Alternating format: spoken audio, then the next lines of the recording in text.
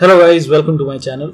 Today in this video I am going to show you how to fix an error which says the following components are required to run this program: Microsoft Visual C++ 2015 runtime.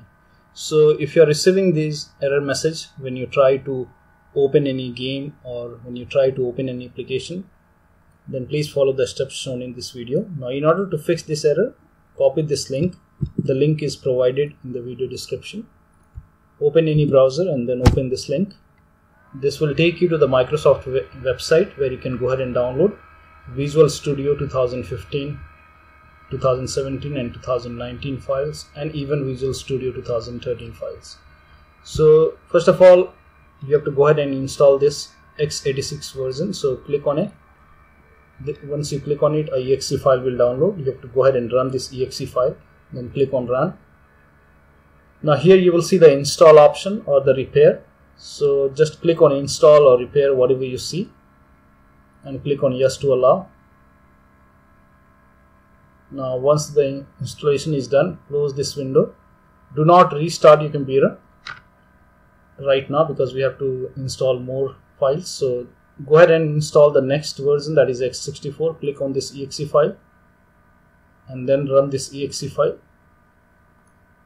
Then click on run. Click on repair or install, whatever you see. Then click on yes to allow. And once the installation is done, close this window.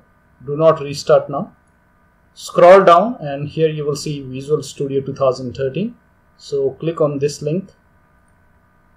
This will take you to the next page where you can download the Visual Studio C++ 2013 file.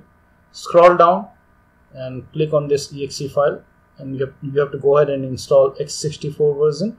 So here you can see English United States. Click on this link. This will download the exe file.